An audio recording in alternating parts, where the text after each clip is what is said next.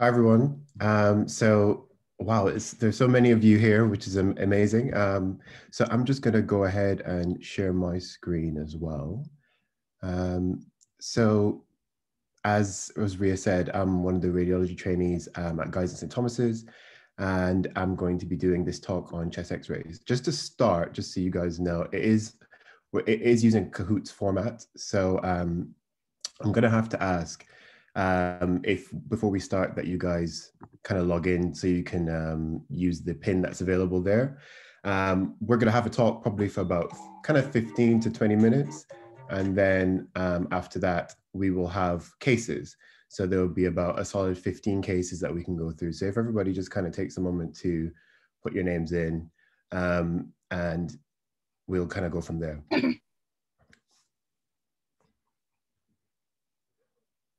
Oh, amazing, cool. Can I just confirm that you guys can see my screen okay, yeah? Yes, we can. Perfect. I'm gonna move to the next page. The details of the Kahoot will be at the bottom right anyway, so people can just join as they come along, yep? Okay. Let's get that passed. Let's let this do its thing. Okay, amazing. All right, cool. So this talk is about chest X-rays, and essentially, we're gonna be doing this. Get that down. We're going to be doing we're going to cover the learning objectives for the talk, first of all, and then we're going to do an introduction with some basic anatomy. Then we're going to have a systematic approach to the chest X-rays and kind of go through how you'd be expected to approach them in an exam situation. And then we've got cases. There are about 15 cases that we're going to go through, all of them relatively common things that you guys should be able to pick up.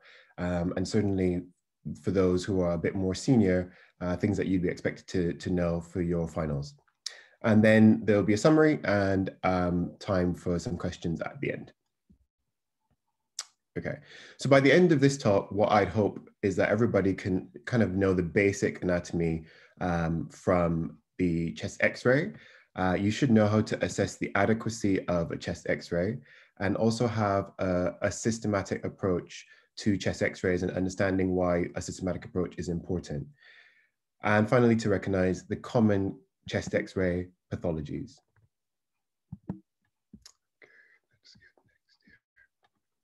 Okay, so why is this important? Okay, so first of all, chest X-rays are the commonest type of X-ray that we do. I basically took a look at all of the X-rays that we have done at Guy's and St. Thomas's over the last month, and in March, we essentially did about 6,500, and that's more than double the kind of next nearest X-ray. The reason that is important for all of you guys is, first of all, it's a really common port of call for investigation for people who are GPs. Whenever you're in A&E or an inpatient becomes unwell, it tends to be involved in part of the workup for the patient. The other thing is, more relevantly, I guess, it is a very easy station in medical schools, exams and finals for examiners to put on. So, they don't need very much, they don't need an actor, they don't need anything. It's a very simple station for them to run. And it tends to take up part of finals generally. So it's useful to have a really good grasp of how to interpret your chest X-rays. Finally, when you become a little bit more senior, understanding the chest X-ray is really important because as the junior doctor, we radiologists put out reports, but you might not see the report for an hour or 2 hours. And if the patient is particularly unwell, you might be the first person to see it. So spotting the most obvious abnormality is really helpful.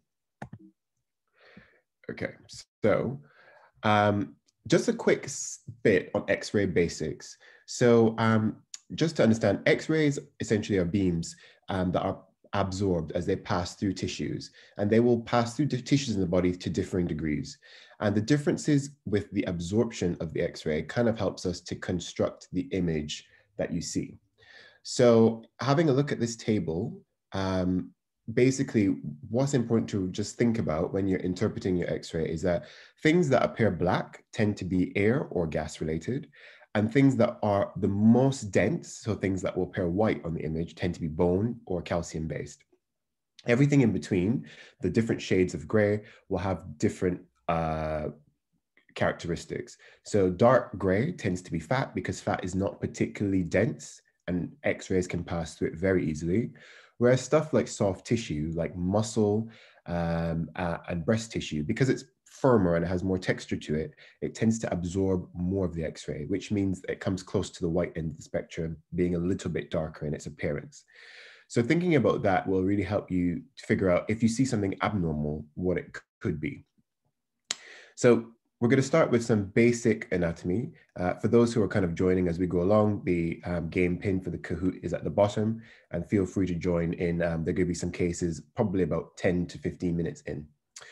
So going through basic anatomy, radiology is all about anatomy. And essentially for a chest x-ray, the things that you really need to be aware of are the airways, the lungs, the heart, and the mediastinum. The mediastinum being everything in the middle of the chest, the bones, and the soft tissues.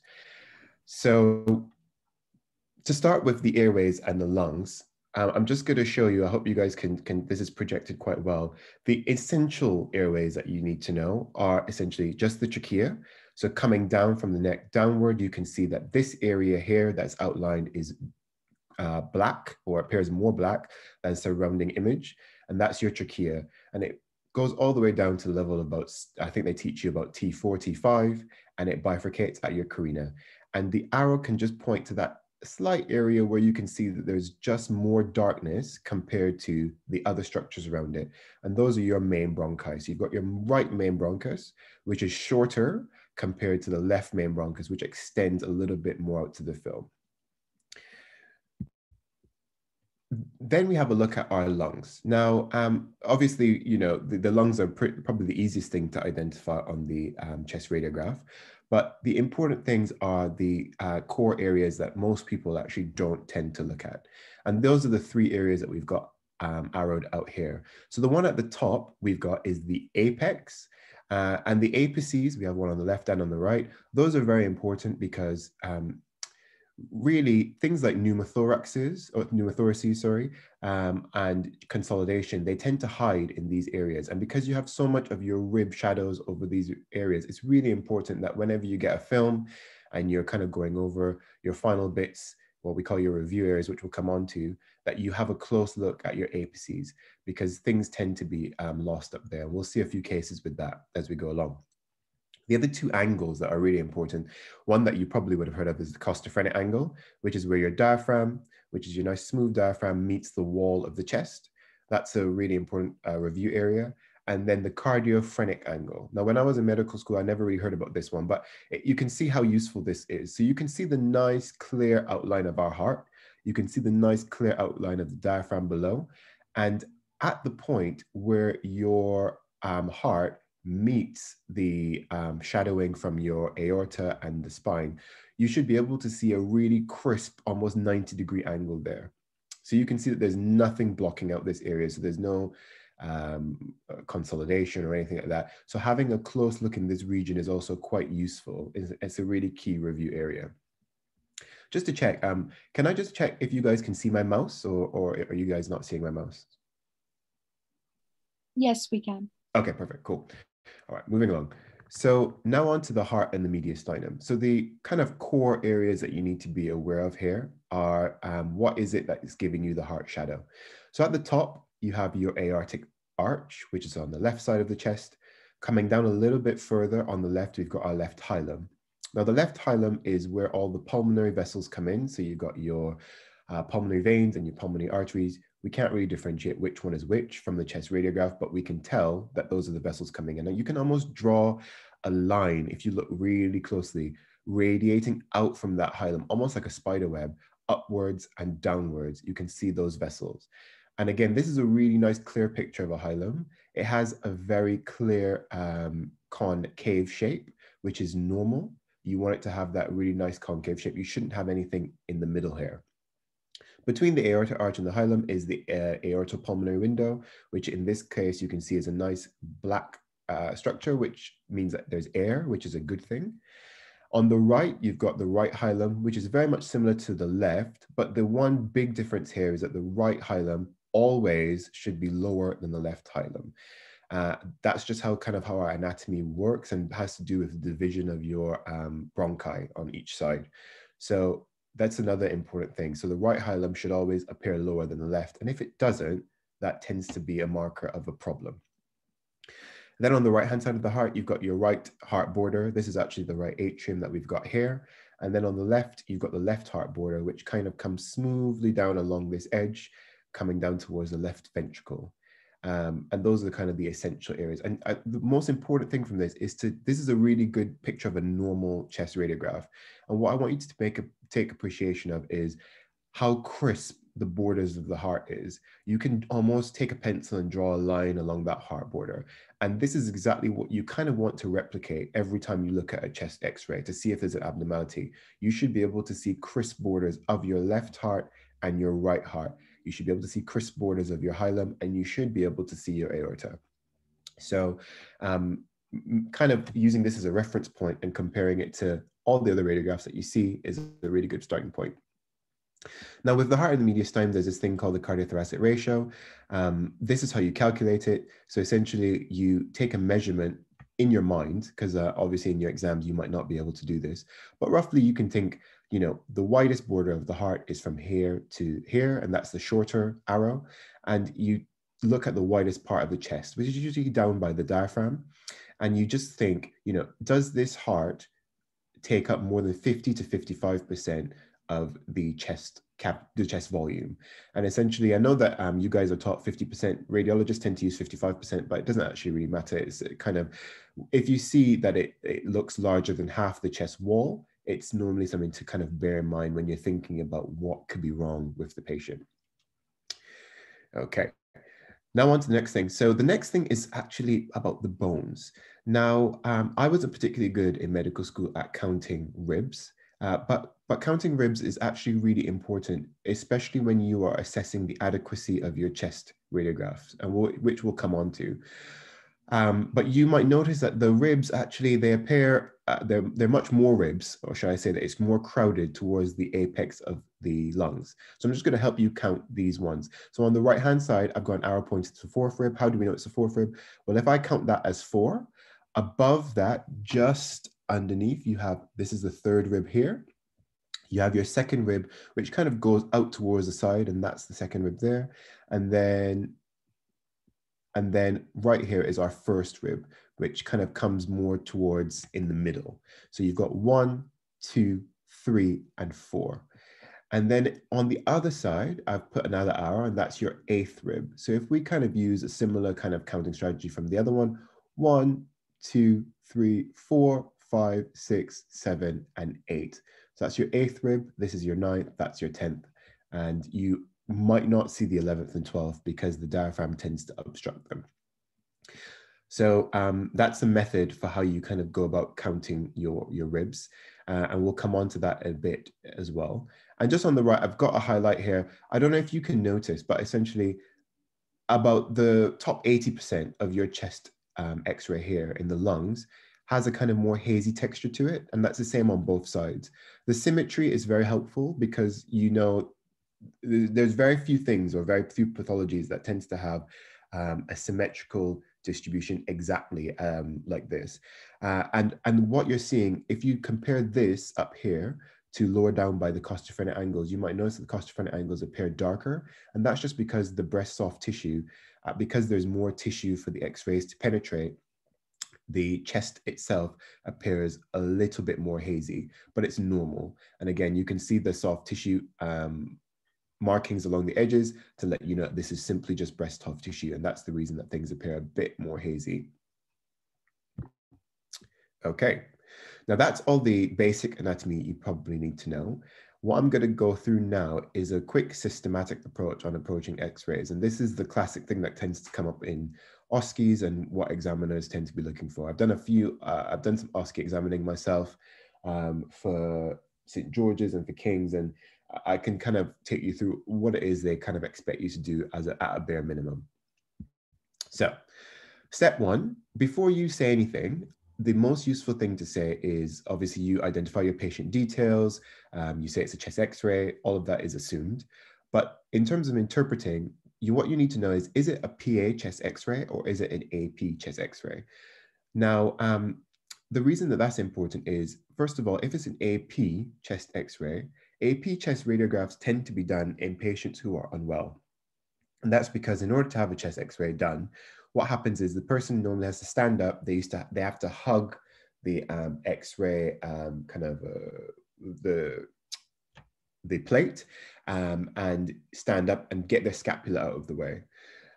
If someone's unwell, they feel breathless, they're immobile, they won't be able to do that. So they have an AP chest radiograph. And an AP chest radiograph in your exams is normally an indicator that a patient tends to be unwell. And that usually means that there's a pretty significant abnormality on the chest radiograph you're looking at. The other thing about AP chest radiographs is because of how the divergence of your X-rays operate when you do an AP versus a PA film, you can't comment on the heart size.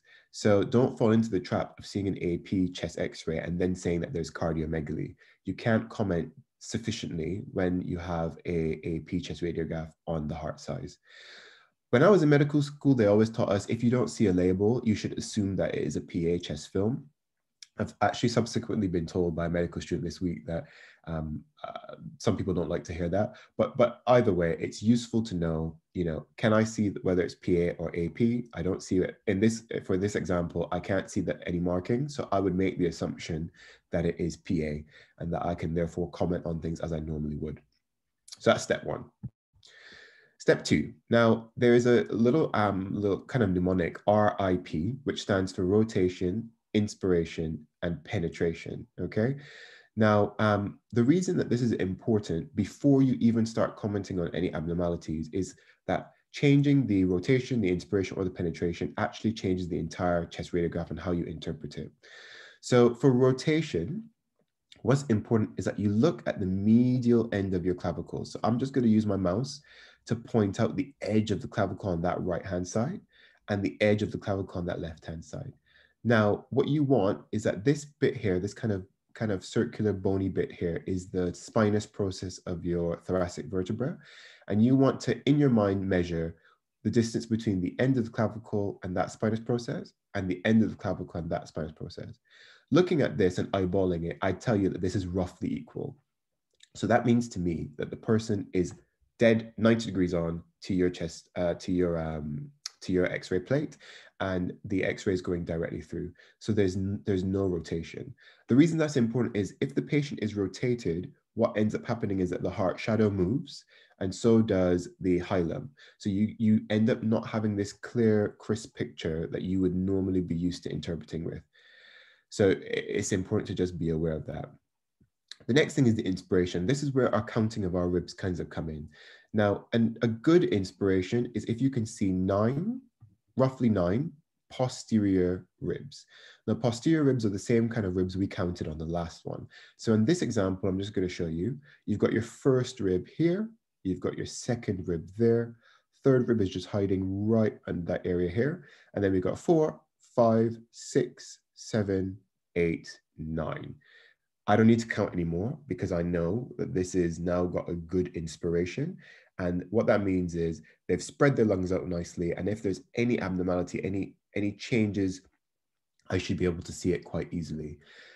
The reason this is important is if you don't have a good inspiration, what ends up happening is you could just imagine that all of the markings, all of these like vascular markings you're seeing here, they crowd up. And it ends up looking like the patient ends up is having a pneumonia, but it's actually not real. It's artifactual. It's a product of how the X-ray is taken. So once you count all of your ribs and you know that you've got 9 posterior ribs, you're good to go in terms of interpreting. And the last thing is penetration. Penetration is a measure of how well the X-ray beam has gone through the patient and towards the imaging plate behind them. So penetration is measured by just looking to see if you can see the spine, which is going along here, through the heart. So here, I'll try to convince you, I can see the box-like shape of a thoracic vertebra behind this heart. I can see one there, and I can see one here as well. Now, what that means is that if there is a problem behind the heart, so because we have lung behind of our heart as well, if you have a problem back there, the X-ray will go through it sufficient enough to let me know that there is a problem behind the heart or not. Okay, so that's rotation, inspiration, penetration. So we've gone through AP or PA and then RIP. And the examiners will expect you to comment on that for every patient, that every chest x-ray you look at, okay? Good. Now the approach. Now, ultimately, after you've done those first few core steps, the rest of it actually doesn't matter that much. The most important thing is that you have formulated some kind of system in your mind of how you're going to go through everything on the chest x-ray. Now, some people go from outside in, some people go from inside center outwards. It doesn't actually really matter. But ultimately, you want to rehearse enough when you're practicing with your friends and you're doing your mock exams to know, for the examiner to recognize that you've got some kind of protocol in your mind of how you approach it. What's on the right is just my approach. So I always start by looking at the trachea and checking that the trachea is central. That's quite useful because it's a good hint if there's any problem, any volume loss or tension pneumothorax or something like that on one side. I then come down, I look at both bronchi, the airways like we've talked about briefly before. I then examine the hilar. So you look to make sure your hilar have the normal concave appearance. I can see our aortopulmonary window up there. I can see a similar kind of, well, it's not the aortopulmonary window, but I can see that there's a kind of black marking outlining that hilum, and that's all normal lung. The next thing I do is I just have a look at the heart. I look at those crisp borders that I'm looking for along the left side of the heart. I'm looking along the right side of the heart. And I'm checking the kind of vessels. So I check all of those pulmonary vessels going down, and I can make sure I can follow that spider web, as I said, all the way down. Anything that's not continuous with this, might be an abnormality. Okay? Okay, and the next thing is then we look at the lungs. So I go from top to bottom and make sure you compare each side. Remember, I said symmetry is your friend in radiology. If something is asymmetrical, it is normally abnormal. So you look for symmetry. So if you see something on the right side, you just take a look at the left and you make sure that you don't see the same thing on that left side. And you just compare each segment of the lung. And we do it in zones. So you have an upper zone, you have a mid zone, and you have a lower zone. And you can be clever and know about which lobe it's in, but that's probably not necessarily a core thing to know in your exams. They would be very happy if you identify a problem in the right upper or middle zones. Then the last thing are things like bones and soft tissue. So you can check the clavicles, you can check the scapula. Sometimes you can get the head of the humerus there as well. And then simple things like rib fractures. So if you have the time, or you certainly would demonstrate to your examiner, this is something that I would like to look at. You check along each bone just to make sure that you don't see any obvious jaggedy shapes or abnormalities in terms of the contour. You want to be able to draw a nice smooth arc along the edge of each of those ribs. The last thing is review areas. Now, review areas I've mentioned all of them before, but I'm just going to reiterate them because they are the areas where you will miss stuff all the time. Consultant radiologists still miss stuff in these areas every single day, and it's because they're hard to interpret and it's hard to always remember every single step of your process. But the more you practice, the easier it becomes. So you can see the apices are highlighted. You need to check the apices on every film that you look at, because if you have a small pneumothorax in your exam, you would miss it if you don't check the apices, okay? The next thing is the retrocardiac region. So through this heart, I want to try and convince you, if you look at the right side of the heart, here where my mouse is, and you just compare it to the left side of the heart, you can suggest really that the density on the right and the left are pretty much equal. I can see the smooth outline of the aorta going down. I can see the smooth outline of my vertebral bodies. I can see the smooth outline of the left side of the heart. I can't see anything sitting back here that looks irregular. So that's an area that you always need to focus on.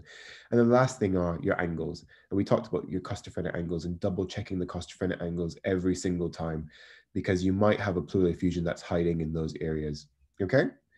So that's generally the approach that I take for the chest x-ray. So this is a case example. I just thought it would be useful if I kind of highlight how I go through this chest x-ray. So the abnormality in this is very, very clear and it's very obvious. When you step into a station, you might feel overwhelmed and think, oh, I know exactly what this is. And you lose the structure of your assessment. It's really important to be structured because that's what the mark scheme is going to be like. That's what they're going to be marking you on. Getting the answer in the exam is very often not the most important thing. It's just about being safe. So if I present this, I'd say this is a chest radiograph. I would confirm the patient details. Obviously, they're not on here for data protection reasons. I can't see a marking on the chest radiograph, so I'm going to assume that is a PA chest radiograph. I can see that the clavicles meet right in the middle, and they appear to be equal distance from the thoracic spinous process, so it's not rotated.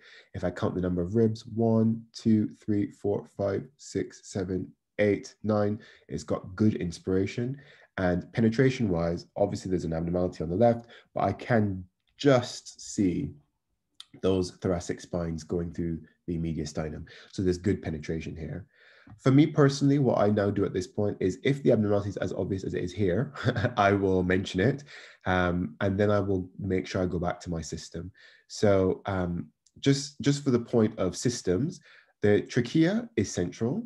I am unable to now make sense of the left hilum and the left heart border because it is obstructed by this density on the left lung. I can see that density, and then you just describe it. So I can see that density is what I would say describe as homogeneous. That is, it's the same throughout. It's not patchy. It all looks the same color. It's taking up somewhere probably between 50 and 75% of the left lung volume. And I can also see that it's got a nice dip in terms of its contour. So we call this the meniscus sign. In terms of being systematic, I've now described the largest abnormality, and then I go on to the right side. And I would then say the right hilum appears normal. So going back to my system, I can see the right hilum, I can see the nice concave shape of that hilum. Looking at the lungs, I don't see any abnormalities on that right lung. I can see the diaphragm very smoothly. I can just see the right heart border there. That looks okay. I check the costophrenic angle on this side. And finally, I would then do check the apices on both sides. The apices look normal. We've already assessed the costophrenic angles on both sides, and I do a quick check of the bones. But the obvious abnormality here is there is blunting of the left costophrenic angle. As I said, it's homogeneous. You've got loss of your heart shadow. You've got a meniscus sign, and I've mentioned that the trachea is central. Now, keeping the structure is really essential with this. The reason the trachea central is important is because if you have something in one side of your lung that is really pushing and taking up so much volume that it distorts the anatomy, it will push the trachea to one side or the other. And this trachea is still pretty central. I would say it's not perfect, but for the purposes of the abnormality that we've got here, it's pretty central. So this is a good example of a left-sided large pleural effusion. And that would be the approach that I would kind of take to presenting this X-ray. So as I said, AP or PA, doing RIP, so rotation, inspiration, penetration. If there's a really glaring abnormality, you can start by describing it. Otherwise, if you don't know what it is, just go by your system. Airways, checking your hilum, checking the heart and the mediastinum, checking the lungs, checking those costophrenic angles, and then doing your review area. So your apices, behind the heart, and then quickly checking the bones. Okay? Now, the part that kind of everybody wants to to get onto other cases. So make sure you got your phone ready. Before we start, I'm just going to just say, just double check if there are any questions. I don't have access to the chat, so I don't know if there are any questions in the chat or if anybody wants to raise anything before we get started. Sorry, could you just go over the AP and the PA, like how they differ again, please? Oh yeah, of course, sure. Now, I'm not sure this is going to let me go backwards, if I'm honest with you. Let me just, give me 2 seconds. Okay, so I'm a little, it's not going to let me go backwards just because in presentation mode and I'm sharing my screen. But if I explain, essentially, because of how X-rays diverge, it's like a light, essentially. So with an AP chest X-ray, what ends up happening is it magnifies everything that's at the front of your chest. So things like your heart, which sits pretty anteriorly, is magnified compared to the other structures in your chest. So my advice is, if you see a chest radiograph in your exam and there's no marking on it, the sensible thing to do is to assume that it is a PA chest radiograph. AP chest radiographs are always marked because they are not conventional, they are unusual, and they tend to be done in patients who are unwell. With an AP chest radiograph, the important thing to remember is that you cannot comment on the size of the heart because the heart will be artificially magnified. So you want to make sure that if you see an AP radiograph, you mention, you know, hey, I've seen the heart, and unfortunately I cannot comment on its size because this is an AP radiograph, and that will tick you some good points with the examiner because they'll know that you understand the basics of how a chest X-ray works. Whereas a PA chest radiograph is normal, and you can comment on all of the structures, whether it be the size of the heart, the size of the hilum, everything. It just is a more uniform film. I hope that answers your question. Was that all right?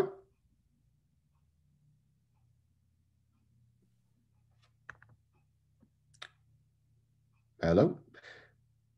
Yes, Stefan, we'll take the rest of the questions at the end of the session. Perfect, thanks, cool. All right, so if everybody's ready with the Kahoot, what we'll do now is we'll get ready to kind of go through all of the cases. So let's go next. So this is the first one. I'm going to enlarge the screen slightly. Oh, let's do that and zoom in. So this is case one. It's a 54, these are all real x-rays, by the way, that I've seen in the last kind of 2 to 3 months. So this is a 54-year-old male who's presented with shortness of breath to A&E. And I want you to take a really good close look, go through your system, and I'm going to move on to the next slide, which will allow you guys to look at some options and think, what is the abnormality?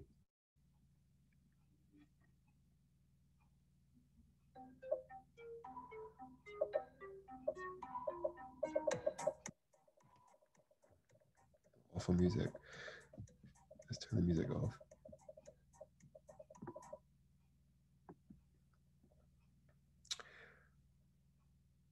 Wow, amazing. Okay, cool. So thanks a lot for all you guys participating. So most of you went with COPD, and then the rest were split between left pneumothorax or left lower pneumonia. Okay, cool. So I'll just explain. So this is COPD. So for those of you who got that right, well done. The reason it's COPD is the findings of COPD on a chest radiograph. Remember to take your systematic approach. I'll tell you quickly, the trachea is nice central. I can see the heart borders relatively crisply along either side. The hilum looks normal. What is striking about the chest radiograph is the diaphragms. Now, look at the diaphragms here. They're very flat compared to the normal one that I showed you guys. So if I just show you a comparison, the diaphragms on the left and on the right normally are not on the same level. And the reason that is because your right diaphragm sits a little bit higher up because your liver is sitting in your abdominal cavity, and it pushes the right diaphragm up slightly. In people with COPD, their lungs expand so much that it pushes the diaphragm down. It actually causes the liver to be pushed downward further into the abdominal wall cavity. So that's how you know. Some people tend to count ribs to see if the patient is hyperexpanded or not. But generally, I don't know if I don't know of any specific number of ribs that is best, because the appearance of COPD can be so variable. My advice would be people who are hyperexpanded have flattened diaphragms, and you can just compare the contour of the right hemidiaphragm on the picture on the right hand side of your screen compared with the picture on the left hand side of the screen. You've lost that nice smooth arc of the diaphragm on that side, and there's no focal consolidation anywhere that I can see here.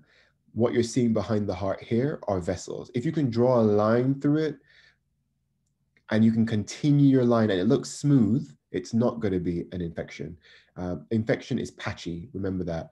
And for those who said pneumothorax, well, at the top, I will try to convince you that you can see some faint white lines crisply going all the way out to the edges. And we've got some examples of some of the other pathologies, so hopefully you can take away from that as well. Okay, well done. So now moving on to the next one. So case number 2. So case number 2 is again, real life case, 54-year-old patient who attended A&E with shortness of breath as well. And this was kind of probably over the period of about 3 months. So have a quick close look at that chest x-ray. And then we're going to do the quiz for you guys to have a look at.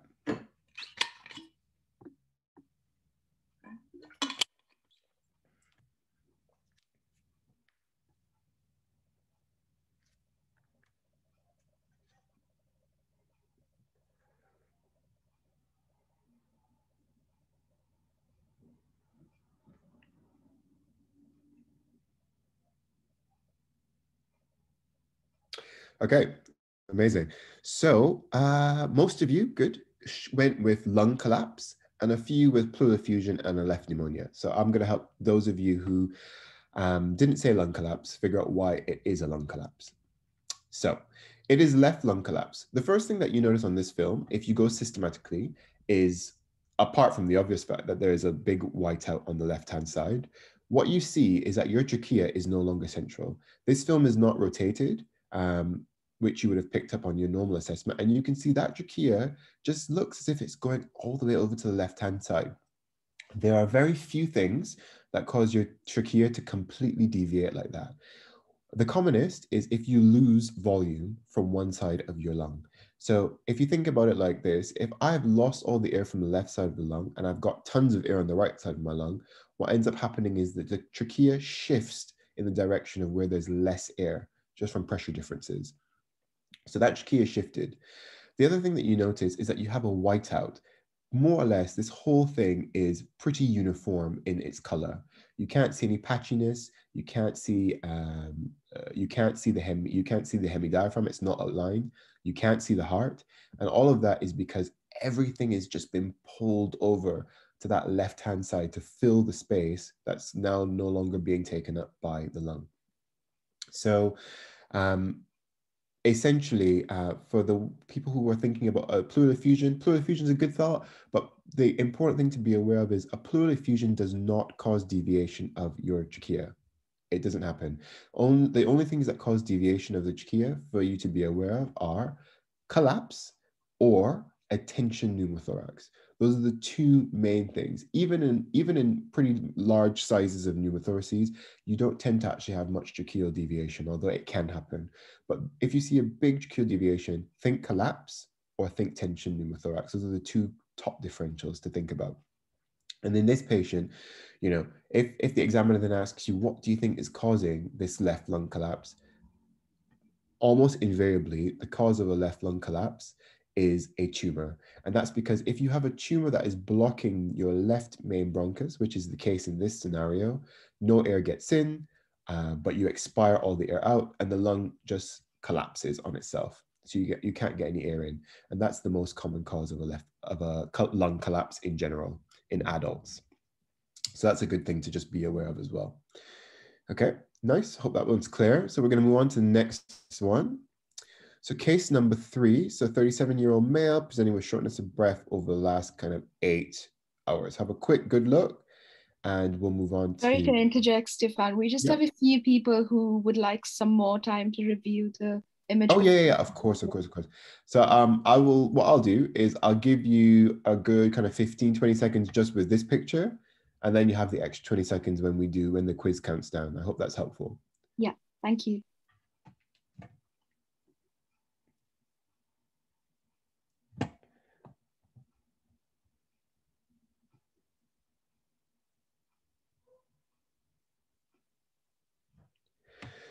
Okay, all right. So now we're going to go on. You get an extra 20 seconds to have a look at the x-ray and look at the options and see if you can match it up.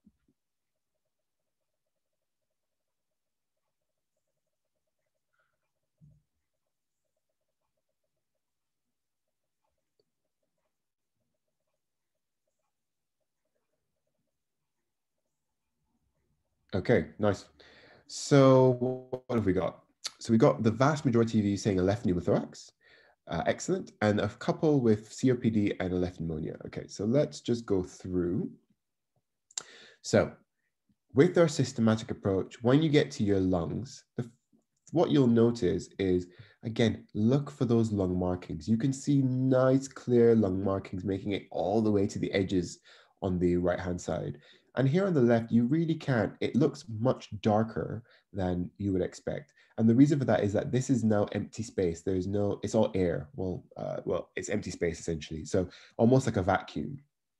So you have nothing being able to absorb those X-rays going through. And you can actually now see the crisp border of that left lung, which is collapsed along the side here. And again, you almost notice that if you were to look at the hilum, you notice that the left hilum doesn't look normal. It doesn't, it's first of all, it's not above the right. That's one of the things that we've always said that we should look for. And you can just see everything here is just collapsed. All those vessels that we were seeing so well demonstrated in the previous films is just collapsed along here. Now, left pneumothorax is the reason. There's no evidence of tension. That's an important thing to say. It's important negative that you say, and you know that because you would have looked at your trachea. Your trachea in this picture is central. If the trachea is central with a pneumothorax, it's by definition not tension. A tension pneumothorax needs to have pressure from within that lung cavity, pushing your midline to the opposite side. So here the trachea is central, so you know it's just a normal pneumothorax, not a tension pneumothorax. Now, in case they ask you a couple questions about it, you know, the commonest cause of pneumothorax, this patient is 34. It tends to be spontaneous. It tends to be very common in young men who are tall and who are smokers. Those are the commonest features. The other things that can sometimes be associated with pneumothorax are trauma, so road traffic accidents, and things like connective tissue disorders like Marfan's disease can sometimes be associated with pneumothoraces.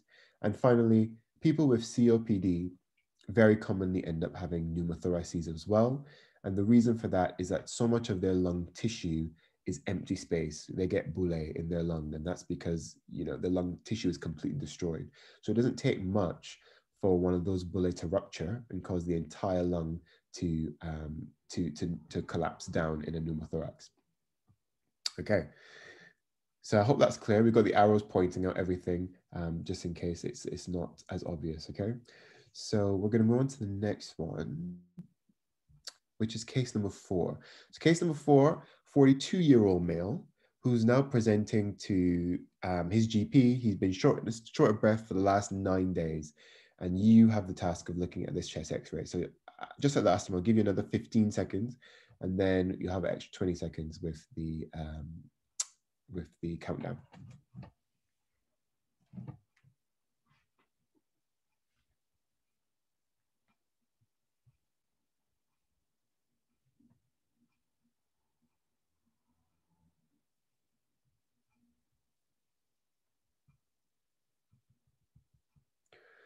All right, so we're going to move on.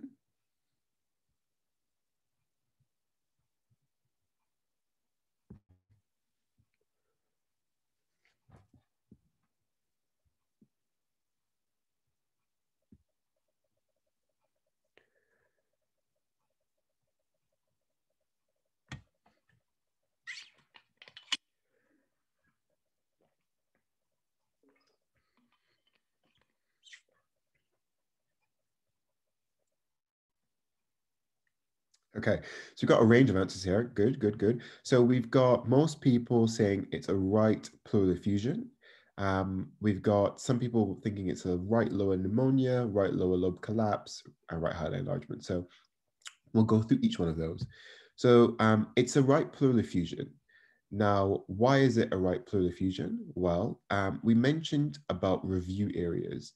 Now, the review areas on this side is, if I show you on the left, I can pretty much trace a line. This person doesn't have great lungs to begin with, unfortunately, but I can draw a line along that left edge of that lung, and I can almost get a nice little dip there on the left-hand side. On the right, I can't see that. I can't see the edge of my diaphragm, and I can see this slight marking along here, which is almost like a mini meniscus.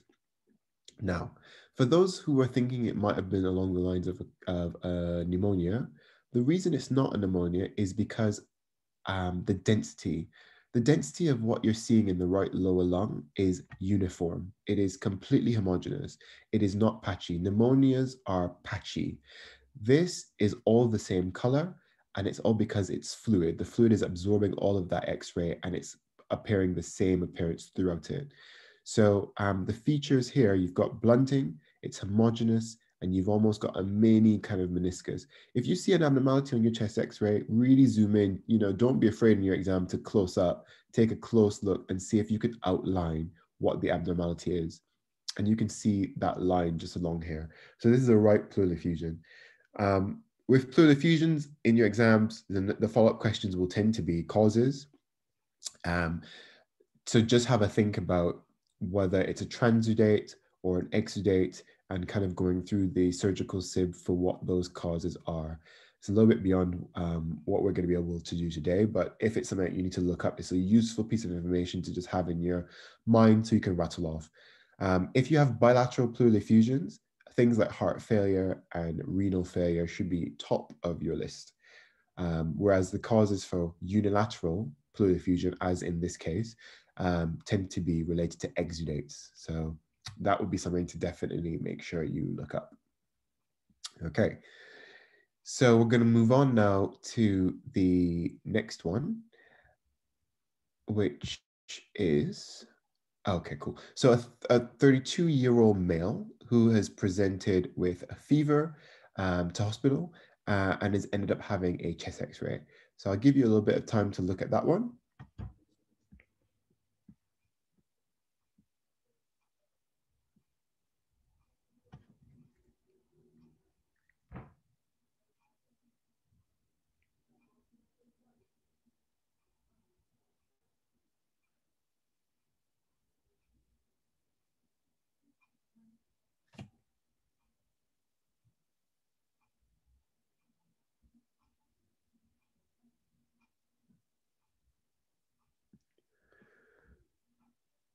Okay, so just moving on to the poll now, all right?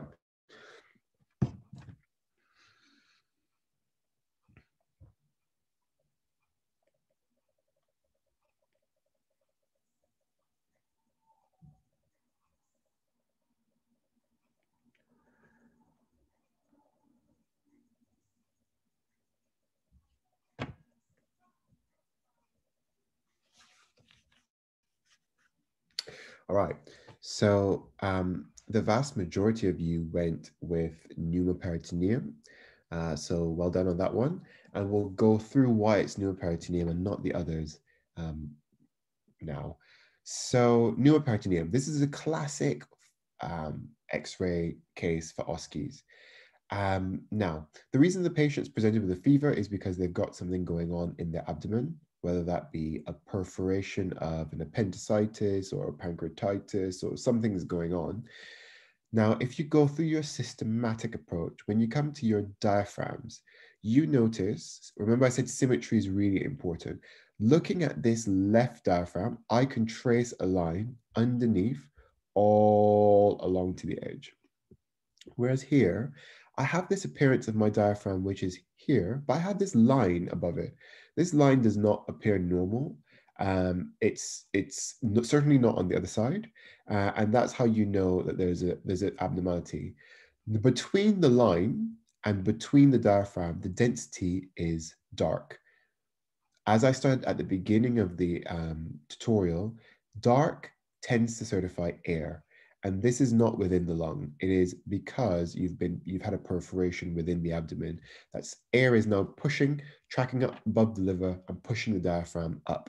So you have subdiaphragmatic free air. If you say that in your exams, it will be full points because it's a classic kind of buzz phrase. So the appearance of this appearance is perforated abdominal viscous. So as I said, things like appendicitis, things like diverticulitis, these kinds of things. Or if the patient is post-surgical. Those are the kind of things to think about in your differentials if they ask you for one. It isn't a pneumonia because this is too well defined. This line that you see here, it's too clear, it's too well defined, and the lungs themselves appear they appear uniform on both sides. You can see the density. You just look at this lung on this side, you compare it to probably an area over here, it looks pretty similar. I can't see any patchy areas anywhere. And these little things you're seeing here, these are vessels. If you can draw a line, as I always say, through it, like a spider web, that's vessel, and you don't want to misinterpret that for a consolidation. Okay. Next one, case number 6. So another 32-year-old male, real life case, shortness of breath and cough over the last 4 days. So I'll give you guys some time to have a look at that one.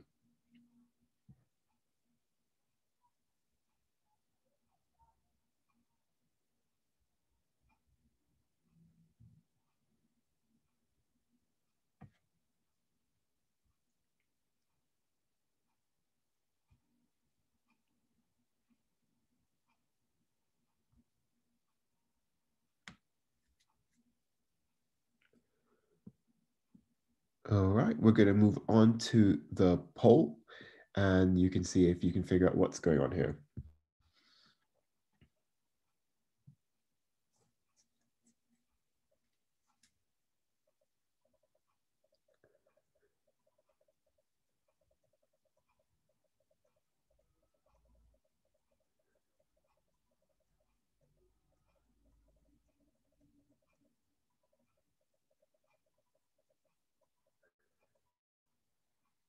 Okay, good, okay. So this, we've got a split. The vast majority of you either think it's a right upper lobe pneumonia or a right middle lobe pneumonia. And some of you also query whether it could be a collapse. Great. Now this will helpfully explain a little bit about densities. So this is a right upper lobe pneumonia. Why? So first of all, the density, I just want you to have a really close look at this. You can confuse yourself and say, oh, it looks pretty uniform. But if you have a really close look, you can see that there are areas of darkness within the area of increased density. It is patchy. It's certainly not like the pleural effusion that we saw. It just looks like, it almost looks like a spider web kind of fanning out into a different area with these areas of darkness in between and these areas of white kind of increased density around it. So why is it upper lobe? Well, the reason it's upper lobe is, just going back to our anatomy, your horizontal fissure is not normally seen on your chest x-ray, but you can see that this, whatever this abnormality is really well delineated by this sharp border here. Now, pneumonias don't tend to have sharp borders unless it is confined by an anatomical region. So this is your horizontal fissure here. You can't see your oblique fissure because it's posterior. You don't tend to see them, but your horizontal fissure is usually a good clue. So whatever structure, whatever problem is going on in the right upper lobe, it is completely ending at that horizontal fissure. So you know it's only confined to one area. It's within that lobe. These small areas of black density that you can see, it's a little bit hard, I must be honest, but if you really zoom in and have a close look, they're just these small little circles, these small little black circles within this overall abnormality. And those are air bronchograms. Now, air bronchograms mean that you have airways that go into your lung.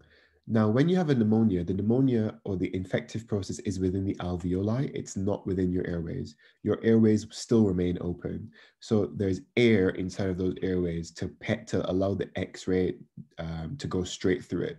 That's why you end up with these air bronchograms. So if you're trying to differentiate if it's a collapse or a pneumonia, first thing to think about is, do you see those air bronchograms? And I'll try to convince you, you can see them on this case. The other thing to be aware of is that in a collapse, if we just think about it logically, a collapse means that the lung is no longer functioning. You lose volume. So in order for this on the right upper zone to be a collapse, what happens is your horizontal fissure, and I would like to let you know, this is the normal position of a horizontal fissure. If it was collapsed, you'd lose volume. So automatically what would happen is that horizontal fissure, you'd see it really sharply in a collapse as well, but it will be up here.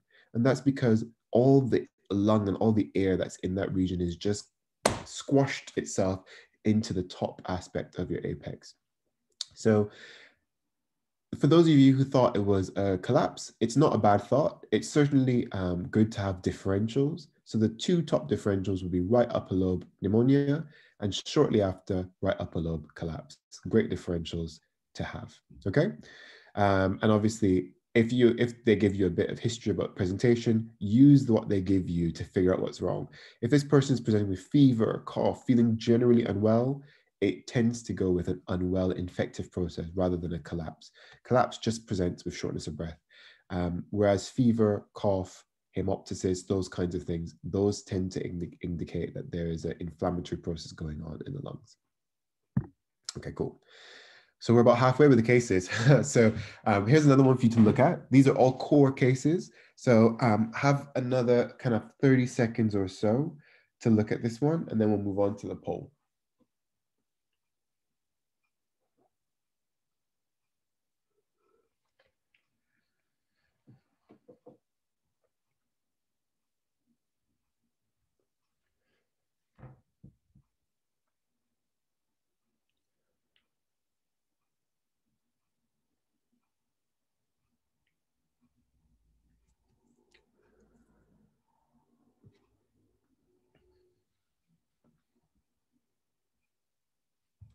Okay, moving on to the poll then, yeah? So 63-year-old male, shortness of breath.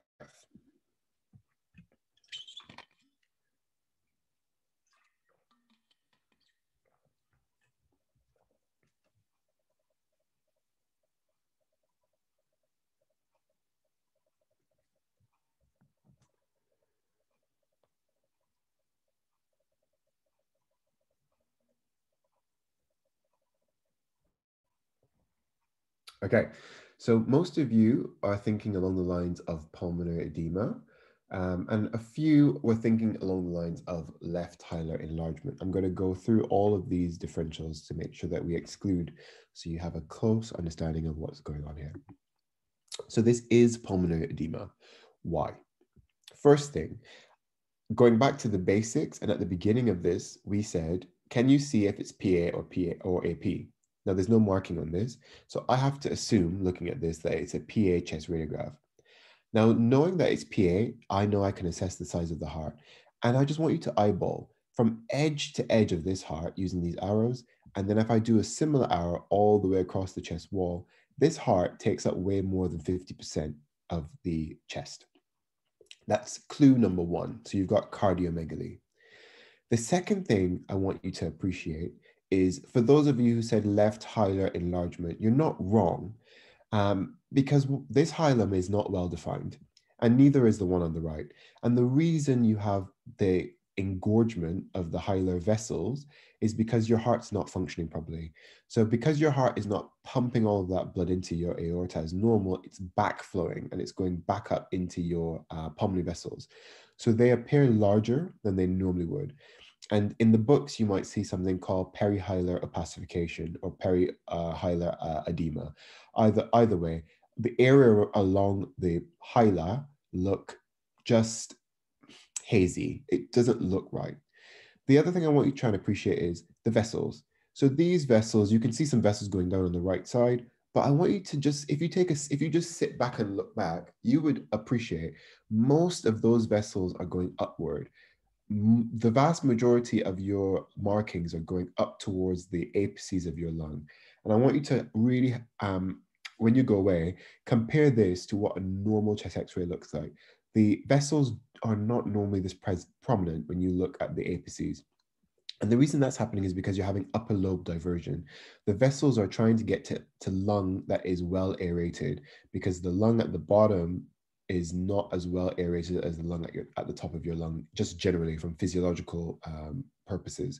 So it's trying to get as much air as possible. So your blood vessels actually divert to the top. So putting all of that together, I've got cardiomegaly, I've got upper lobe diversion, and when I come to do my review areas, what I notice is I can see that right costifront angle, nice and crisp. On the left, I'm tracing. Oh, why is the left diaphragm higher than the right? We've talked about this at the beginning. The right diaphragm is usually higher than the left because of the presence of the liver. This is an effusion. There's a small pleural effusion sitting here. And the features of heart failure on a chest radiograph, I think there's a mnemonic for it, I believe there's A, B, C, D, E. But essentially, cardiomegaly, you can get curly B lines, which I would argue that you have. You have a few over here, just on the corner of that film, just along there. You have effusions, so you have a a left pure effusion. In this case, you don't have one on the right, and you get that perihilar opacification. So the cause here, left ventricular failure causing pulmonary edema. So well done to those of you who got that one. It's a little bit more of a difficult film, but really take your time, look at all of the abnormalities and see if you can just put them together into one diagnosis, because it normally is about just picking up some clues. Okay, moving on to the next one. So we're over halfway now, guys, so really well done. So this is now case number 8. It's a 42-year-old male who's presenting to the A&E department with shortness of breath over the last kind of 9 days. And when I give you these histories, I want you to really think about them and just think about, if you didn't have the chest x-ray, what differentials would you be thinking of? And then apply those differentials to the chest x-ray you're seeing in front of you and see if you can find evidence for each of them. So I'll give you 30 seconds for that one, and then we're gonna give you an extra 20 seconds with the poll.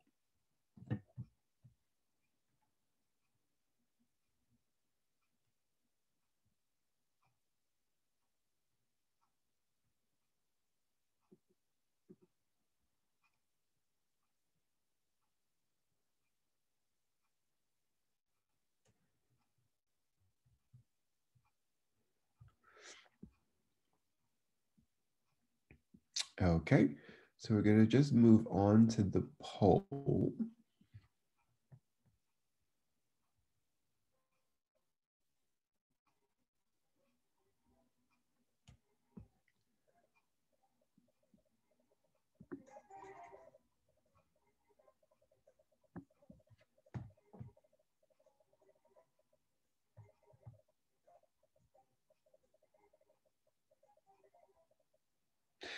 So this one is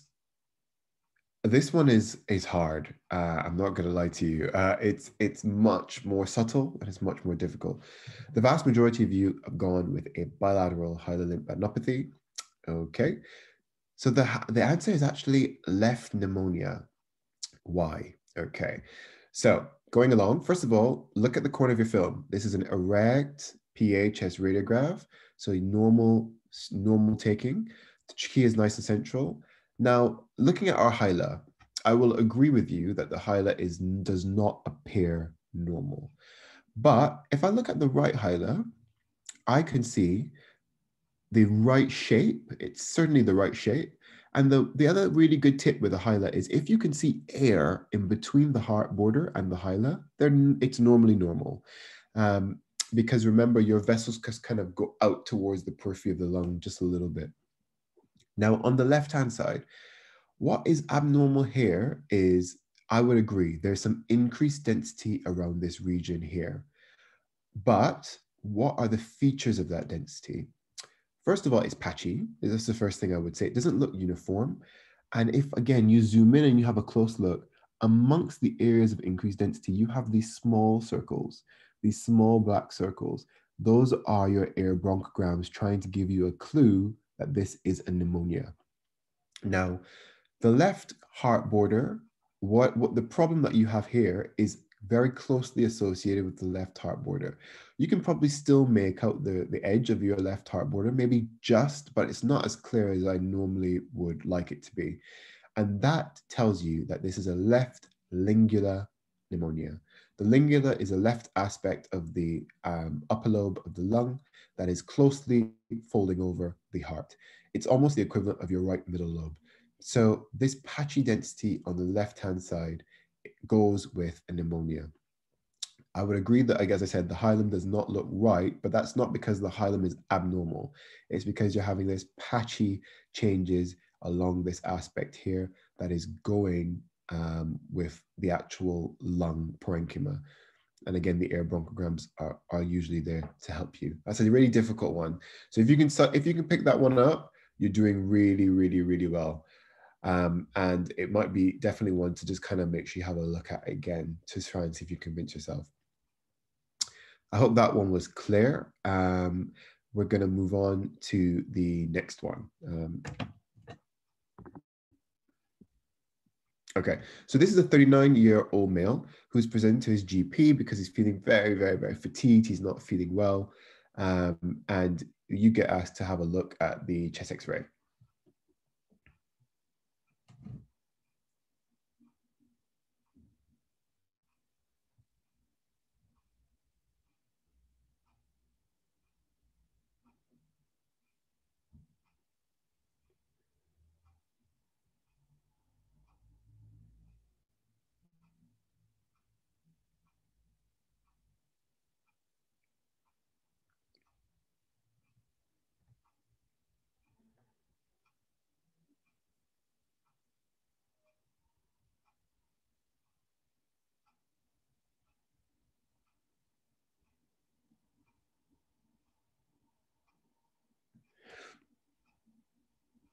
Okay, so we're going to go on to the poll now.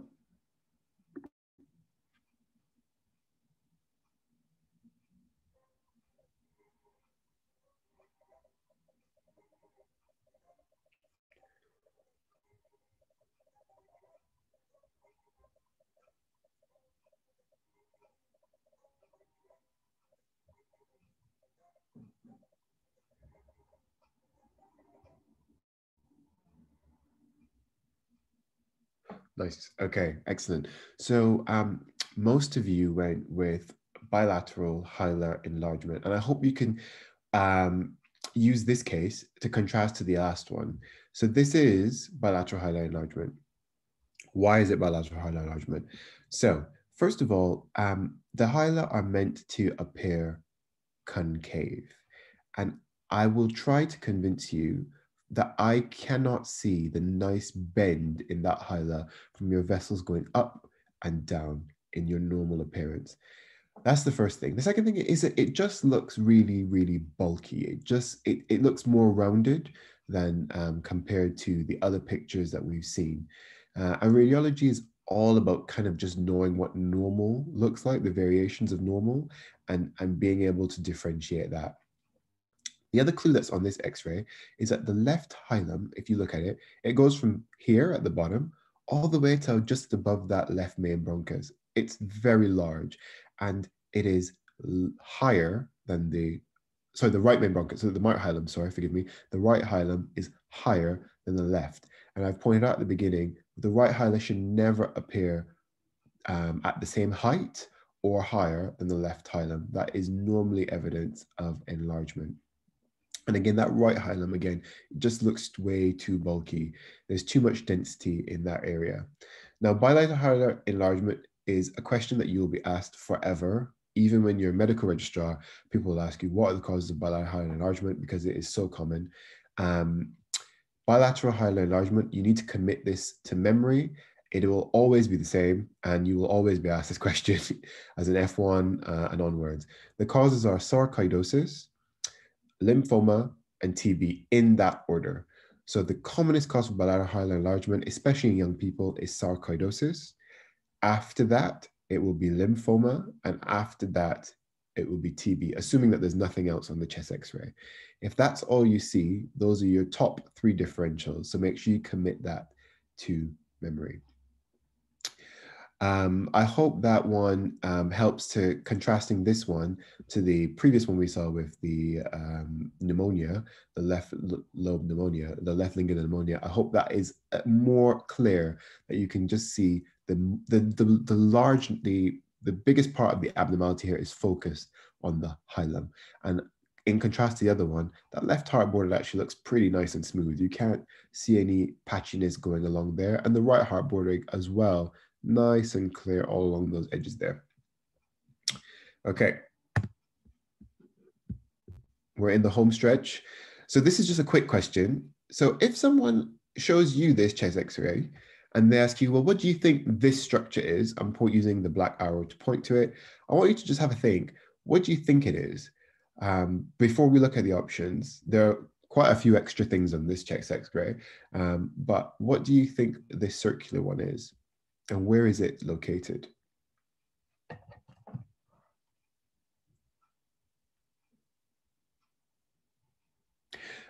Just to mention, I know that some people are raising their hand to ask a couple of questions. Because of time, what we're going to do is we'll address all questions at the end of the presentation, because I don't want to take up too much of your Friday night. So just make sure you know if there's a particular problem with a particular X-ray, we can always go back and have a look at it at the end. So just mark it down, and we can hopefully have time to go through it. Okay, here we go. So we're going to move on to the poll.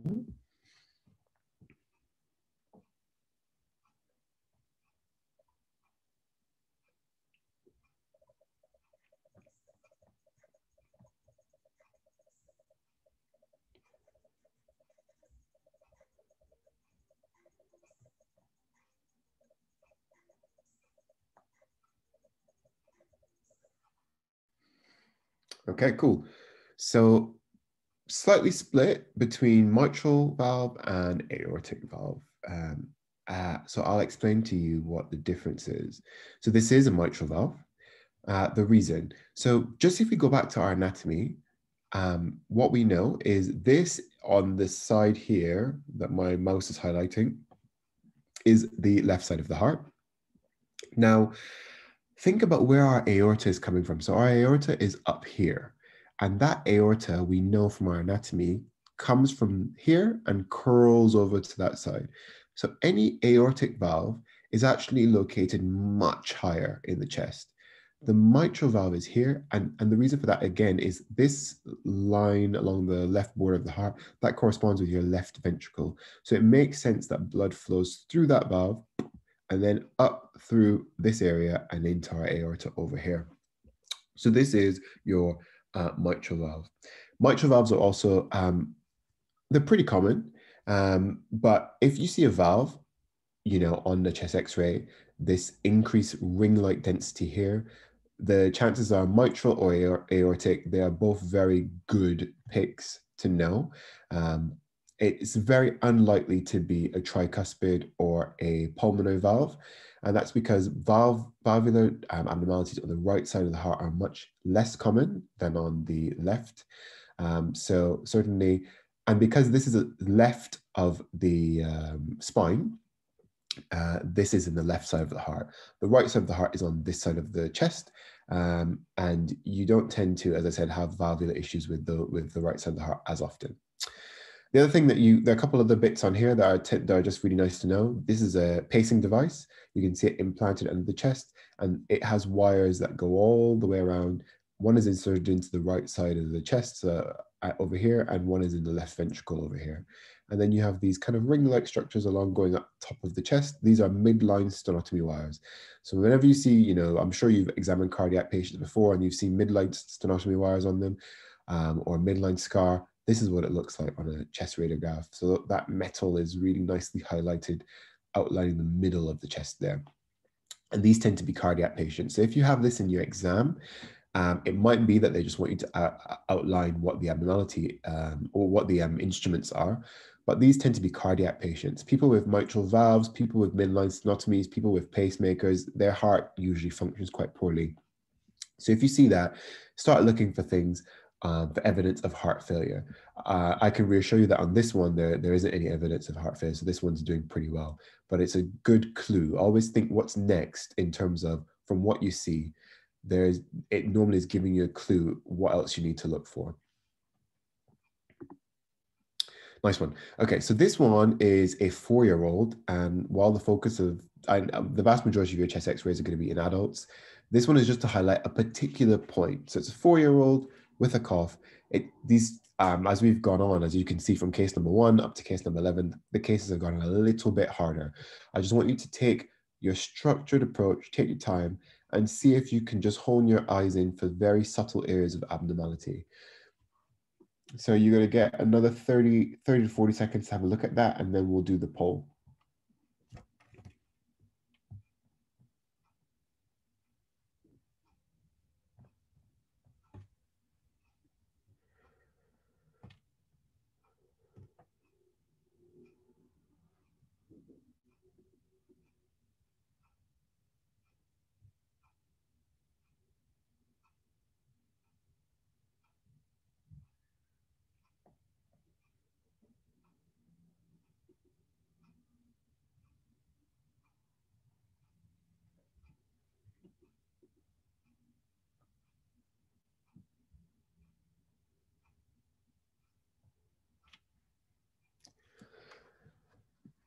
Okay, we're going to move on to the poll.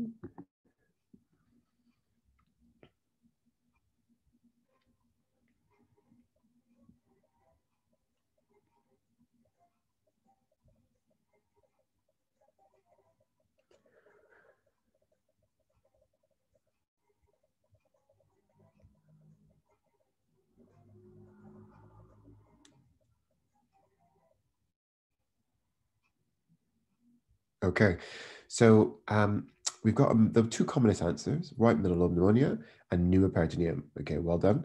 So this is right middle lobe pneumonia. And for those who said pneumoperitoneum, I'm going to address that first because this is a little bit tough. So underneath your left diaphragm, you can see a lucent area here. I agree. The first question to always make sure you ask yourself is, could this be represented by any normal anatomical structure? And the reason that it is normal in this case is because on the left-hand side, remember your stomach sits right there. And very often you can get the density, the air density of your stomach sitting right underneath the left hemidiaphragm. So it can be really tricky. The reason that this is, you also don't see it on the right-hand side. I know the example I showed you earlier was unilateral, but pneumoperitoneum, you tend to see it on both sides. And this density, this line density here is very wide, it's very thick. And that is the normal appearance of your diaphragm with just some stomach sitting beneath it. Now, for those who didn't pick up it was a right middle lobe pneumonia, as I always say, look at the heart borders. Your heart border needs to be crisp and sharp. If you can't draw a pencil along it, something is wrong. So look, if you just follow my arrow, you can see nice, clear heart border. And then here, and here. I can't see it. It's not clear. It's patchy. Now, whatever is obstructing it, as you know, could be the right hilum or it could be right lung. And what we know is if you just follow, again, those small little circles, those small little black circles, those are your air bronchograms again, giving you a clue that this is an infection and it is not a abnormality in terms of an enlargement. This is all pneumonia affecting the right middle lobe. We know it's right middle lobe because anytime you've lost the shape of your right heart border, automatically it is right middle lobe pathology. That's a nice little just tip to know. So obscuration of the right heart border is right middle lobe, just how obscuration of the left heart border is left lingula. Those are just two really important points to be aware of. Now with middle lobe consolidation, the things are typical bacteria can cause this, but if they ask you in your exam, the other thing to really be aware of is aspiration. Aspiration pneumonia tends to affect your right middle lobe more often than other areas of the lung. And that's because the right bronchus is shorter than the left, so it's easier to go down. And your bronchus intermedius, which is the section of bronchus after you've got the division, tends to go straight into your right middle lobe before it gets to the lower lobe. So anything that you inhale down this way will just tend to, by probability, end up in that area more often.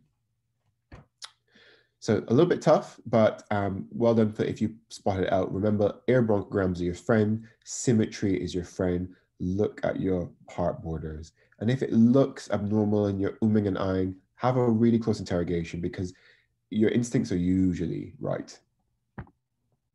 Okay, we've just got a few more cases left. These are going to become just progressively harder. Probably if there are any more senior medical students here, these ones might be for you to pick up on. But this one is a 24-year-old female with a chronic cough. Go through it systematically. Even if you don't know the exact answer of what it is, I'm sure you can help to pick up what you think is going on.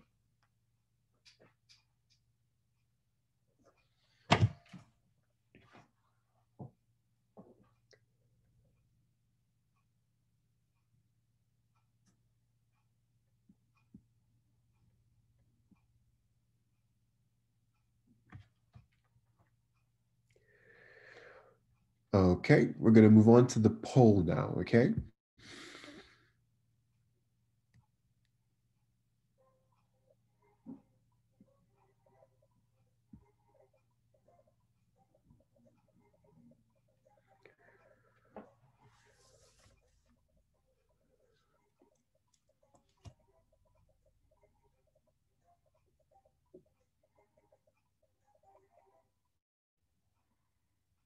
Nice. Okay.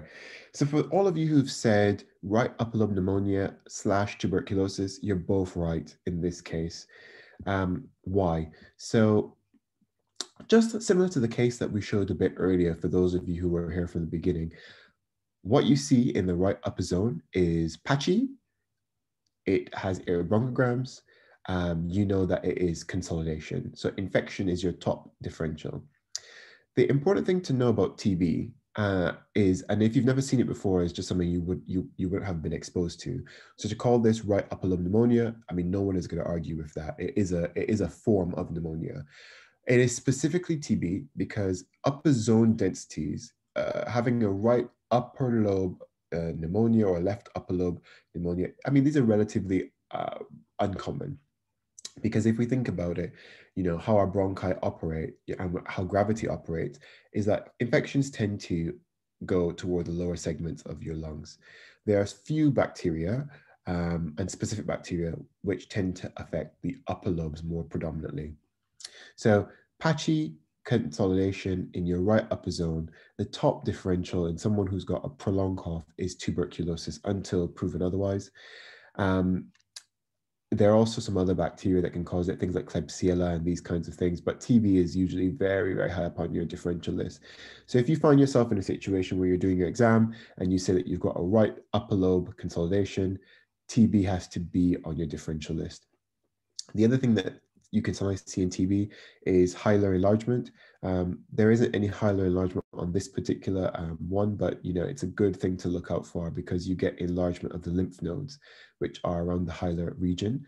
And that tends to also help further clinch the diagnosis. So remember to put your history together with what you're seeing. Prolonged history of cough in London, TB is your top differential. Okay, we just got a couple more left. Well done if you stuck around for so long on your Friday evening. This is your case number 13, a 40-year-old male with chest pain. Have a really close look, you know, do your systematic review because this one is a little bit more difficult.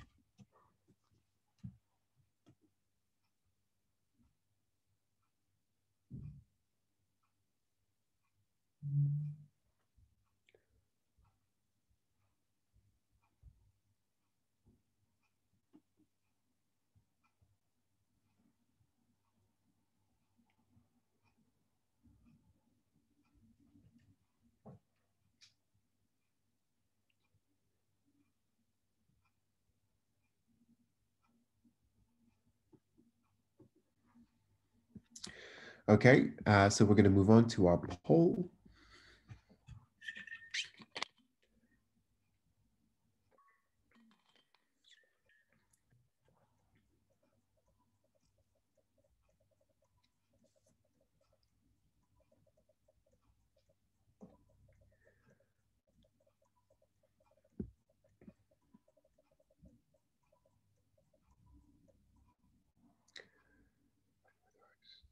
Okay, wow, okay, cool. So this is a good one. So we've got quite a few, about a third of you thinking it's normal, a third of you thinking it's COPD, a third of you thinking it's right pneumothorax. So great. So this is a good learning step for you guys. So this one, we mentioned about review areas. Now, for those who thought it was COPD, I can completely understand why you'd say that. The diaphragms look a little bit flatter than the others that you've seen. The only thing I would say is you can see there's a really nice curve towards the lateral aspect of your diaphragm. Nice curve here, nice curve here. With COPD, if you go back and compare it to the last picture, that curve is not as prominent. It is just a lot more flat. It looks more, it just looks much more flat. This is a really nice convex curve that you've got pointing downwards towards those cost-different angles. Now here I've used the arrow and I've used an invert image because even for radiologists, it can sometimes be hard and we have to do things to manipulate the image to figure it out sometimes. We invert the image, so everything that appears dark appears white, everything that appears white appears dark. And you can see that lung edge is just right there. You cannot, and if you compare it to the opposite side, follow from your hilum up, those vessels going up, they go all the way to the top ribs. And on the right, you look much more closely and you notice the top area, that apex, it's too dark. It just doesn't look, if you compare the apex to the mid zone, it doesn't look the same. It's much too dark. And that's because you've got a right apical pneumothorax on that side. So much more difficult, much more subtle, but again, taking your time, going systematic, it makes it a little bit easier. Obviously, I appreciate that, you know, in an exam, you might have 10 minutes to look at a chest x-ray, and here you've probably got around a minute, but hopefully the little tips that I'm pointing out will help you to focus your eyes and figure out what's normal and what's abnormal, okay? So 2 more cases. Okay, yeah. So this one is a 51-year-old male with a cough. Have a close look at this chest x-ray, and I'll give you about 50 seconds.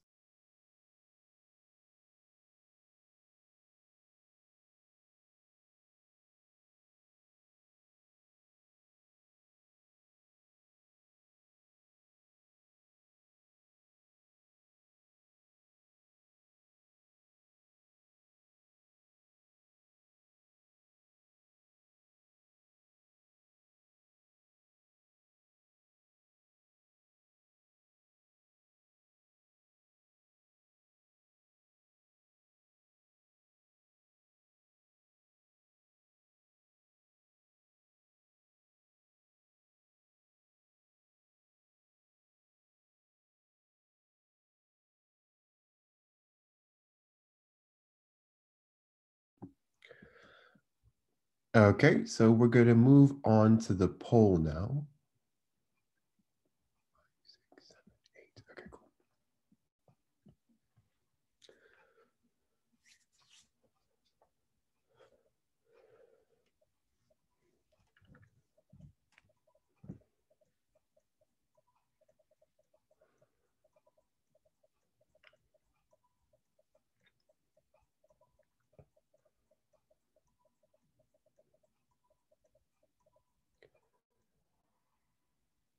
Okay.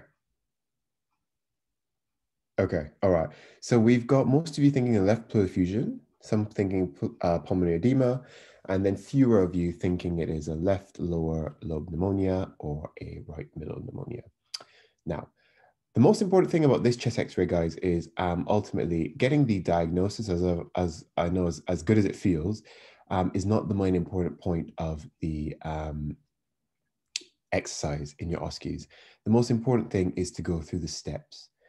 Now, this is left lower pneumonia. The reason is, if we kind of go through our review areas, we can see that if you compare it to the film that was taken after the patient received some treatment on the left, the area behind the left heart, it is too dense. If you look at that left heart border, you can see a nice kind of clear left heart border. But the closer in you go into the midline, you can see that there's a graduation in terms of the density. And looking at our previous films, which I've shown you, the left heart, the area behind the left heart should really be uniform. It should not graduate like that. So you have an area in the middle, which is too dense, and the area on the outside looks normal. Now, those who thought it was a pleural effusion, I think is a really good differential to have. And certainly if you said it in the exam, I mean, no examiner is going to fail you for thinking that. But having the 2 main differentials here would be left lower lobe pneumonia and a left pleural effusion. In this case, the reason it's not a pleural effusion, and this is very, very hard on this one, but I will point out to you that if you actually look in the hair area here, which is where our costophrenic angle would normally sit, while it's not completely black, I'd like to try to convince you that the area that you see behind the heart is much more increased in density compared to the area where your costophrenic angle is. The area costophrenic angle is too, it is much lighter in terms of its color. The area behind the heart is much denser. If you had a pleural effusion, it would pool in the costophrenic angle first before going up here. So I would expect the density to be even more dense here, and it would be more homogeneous. This area here, and the areas behind the heart are very difficult because there's so much going on, but it is much more dense. It's a little bit patchy, and certainly retrocardiac opacification, the top differentials you have to think about are left lower lobe pneumonia or a left lower lobe collapse. It's not a collapse in this case because there's no volume loss. The diaphragm is at the right level. And again, if you compare it to the after picture, you can just see that whole area behind the heart looks so uniform. It looks so crisp, it looks so clear. You can see your aorta, you can see your cardiophrenic angle, those review areas we talked about before. Here, I can't really see it. I'd be really struggling. I can't see the left diaphragm. It's not well outlined.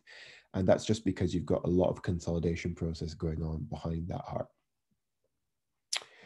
Okay, so that's a really challenging one to kind of get you getting your eye in for the really focal areas that you just need to hone your eyes in, especially when you become an F1, F2. These are the core things, the core areas, because you can very easily walk past the chest X-ray and think this is normal while the person is sitting there with a left lower lobe pneumonia. Okay, last one is just for interest. It's not core. It's not, you know, something that you need to be able to identify, but it's just a nice one to show a little bit more about radiology. So this is a 39-year-old female who had noisy breathing. I want you to kind of go through your systematic steps.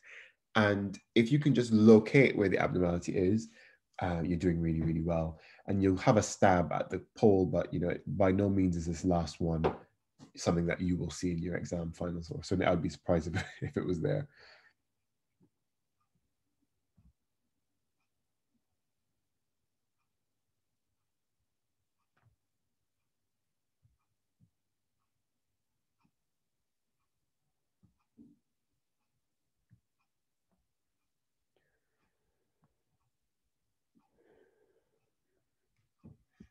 Okay, last one, guys. So we're moving on to the poll, and we'll be finished in the next kind of 5 minutes.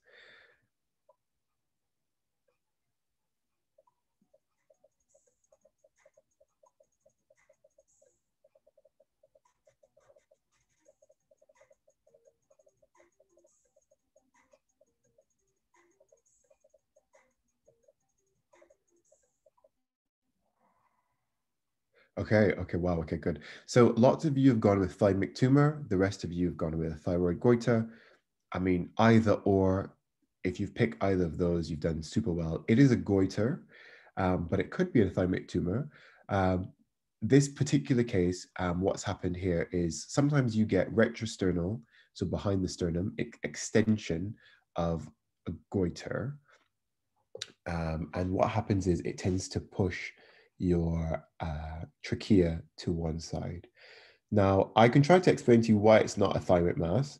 The reason for that really is, remember that your thyroid sits directly next to your trachea. And by enlargement, it pushes the trachea over to one side. The thymus is located anteriorly, so it's in front of the trachea in the upper aspect of the chest. When it enlarges, it's very unlikely to push to one side. It's much more likely to actually just push the trachea backwards. So you don't tend to get the deviation. I'm just pointing this out to you because everything is not always about the lungs and the heart. Sometimes you can see other abnormalities. If you picked up this large abnormality here, well done. The most important, if you went systematically, the most important thing that you would have noticed is the trachea is being deviated by something sitting here. And that is really quite good enough. So well done to everybody. There are about 200 of you here, still here on your Friday night. So thank you so much for coming around. I'll just quickly do a summary. So these are really common for exams. I hope you remember the relevant chest anatomy and what the normal appearances are. Really remember the review areas, because that will tend to save you if you don't know what's going on. There's a systematic approach, and always try and keep your systematic approach. And remember that it's all about patterns. Patterns and symmetry are the most important thing with your chest x-rays. So keep looking. There's a website called Radiopedia, and there's also radiologykey.com. They're really good websites. And there's a book actually, which is really simple. It's called Accident and Emergency Radiology. And it's got a chapter on chest x-rays there. That's about 20 pages. And it has every single thing you need to know for your level about chest x-rays, the commonest pathologies, all about the anatomy, and everything for that. We're going to do questions after. I know Ria's going to ask to share for her to share her screen, but those are my details. Reach out if you want to know anything about radiology, you have any questions about the actual presentation that you would like to ask privately, or you have any questions about radiology as a specialty. And I'm going to stop sharing now. Thank you guys for coming to the event. We'd really appreciate it if you guys could scan the QR code to fill in the feedback, after which the slides will be made available. And thank you so much, Stefan, for coming in to run this session. There are a few questions from the chat box. So is it okay if I just go through a few of them? Yeah, of course, of course. Thank you. Yeah, so there's a question here which is asking whether you could repeat the first slide about tissue absorption. Oh yeah, sure. Would you like me to reshare, or what's the best thing?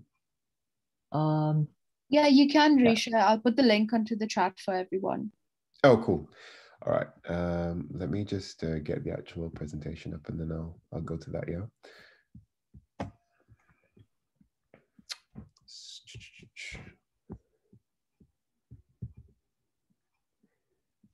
So the essential point about tissue absorption that I was trying to make is that, remember, let me share my screen. I'm just gonna do that one.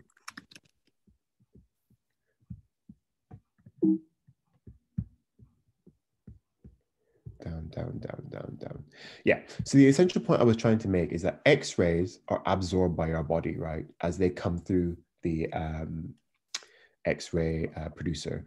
And essentially what happens is the things that absorb X-ray the most are things that are dense. So things like bone, things like calcium, those things absorb the most X-ray. And because it's absorbed, it almost causes a shadow on the film that we end up seeing.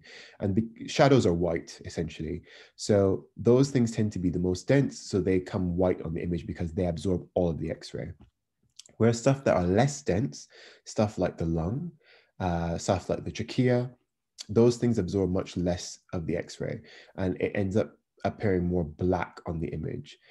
Everything in between are shades of gray, and you just have to think about density. So fat is not particularly dense, so it comes out as a darker gray. It's more close to the black end of the spectrum. Whereas stuff like soft tissue, like muscles, things like breast tissue, things like the heart, those are really good examples. They absorb a lot more of your X-ray, so they appear much more on the whiter end of the spectrum. So they appear more dark gray, well, not dark gray, sorry, brighter gray, or closer to white. And the reason that's important is if you see something that is white in your lung field, for example, you know that X-ray is not penetrating that area, and you have to figure out why. So things like pleural effusion, things like consolidation, those are the things that will not allow your X-ray beam to go through well enough. And the other key tip is just compare it to the opposite side. If you compare it to the opposite side and it's not there, it's normally an abnormality. Cool. There's another question here which asks, which ribs do you count, the anterior or the posterior? Yeah, so this is tricky. You count the when you want to assess, where is it? When you want to assess whether you've got the right number of ribs, it's posterior. Some books will also mention anterior, I won't dispute that, but conventionally, and certainly in your exams, posterior ribs are what you should be counting, okay? So from the top, 1, 2, 3, 4, 5, 6, 7, 8, 9. Once you've got 9, good inspiration, nothing more to be worried about with respect to inspiration. And why does a pneumothorax show as black, but a lung collapse is white? Okay, yeah, that's a good question. So a pneumothorax, if we think about it, air is not meant to actually be between your pleura. If you just go back to your anatomy, your pleura is made of your visceral pleura and your parietal pleura, and they actually are really close proximity to each other. Now, a collapse ends up as appearing as white because although all the air is gone from inside of that lung, the lung tissues then kind of congeal together. So the reason you're seeing whiteness is it's almost like soft tissue, just a bunch of soft tissue just bunching up together. That's not allowing the X-ray to go through. Whereas in pneumothorax, there's actually ends up being increased air. We use the term air, it's not actually air, but essentially what has happened is the pressures don't allow your visceral pleura to be closely approximated to your parietal pleura that well. So you end up with an air-like density between the chest wall and the lung edge. So that's why that ends up being dark, because it's not fluid, it's not anything else, it's just what is essentially air between those two spaces, whereas a collapse, all the tissues collapse together. So it absorbs the chest x-ray almost like if it's the heart, for example. And one more question here. It's asking, what's the difference between pulmonary edema versus pleural effusion on a CXR? Okay. Pulmonary edema versus a pleural effusion. So this is a pleural effusion. This is a slide I showed a bit earlier. What is the difference? First of all, location. So pulmonary edema tends to occur around the perihilar area. That's where the densities tend to be much more prominent. A pleural effusion, check your costophrenic angles. So your costophrenic angles, this area here is very dense. It is homogeneous. Pleural effusions are homogeneous. Pulmonary edema is not homogeneous, it's patchy. If you think about it just from what it actually is that you're seeing, this is almost like you're seeing water in the bottom of a mug, and pulmonary edema is just kind of almost like you're spraying water throughout the lungs. So it's much more patchy, it's all over the place. And it doesn't give you that nice homogeneous picture like all of this water, which is just sitting here, well, fluid, I should say, absorbing fluid. Whereas your pulmonary edema just looks a little bit different, and you have other features to go with it. The fluid is within the alveoli, the heart is enlarged, and yes, you will also have pleural effusions, but the distribution is much more around the hilum. Look at those areas of the hilum. It's because the vessels are there. Remember, all the backlog is causing your vessels to just seep out fluid into your lungs. And that's why the distribution is completely different. Thank you so much, Stefan. We've just got one final question before we end it today. And it's, what's the difference between opacification and consolidation? So they are actually the same thing. So when we say opacification, what we mean is the normal density is not there. So sometimes we use the term consolidation. Sometimes you'll hear people say airspace opacification. They're interchangeable terms, but essentially consolidation doesn't actually mean specifically that it's pneumonia. It just means that you're not having the right density in your lung. A consolidation could be blood, it could be pus from infection, or it could be fluid like pulmonary edema. So they're just interchangeable terms, but opacification, consolidation, just interchangeable.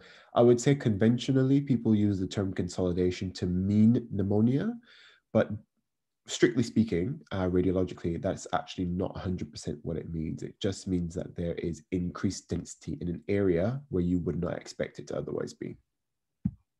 Thank you, Stefan. And thank you guys for attending the event. And if you have any more questions, please feel free to email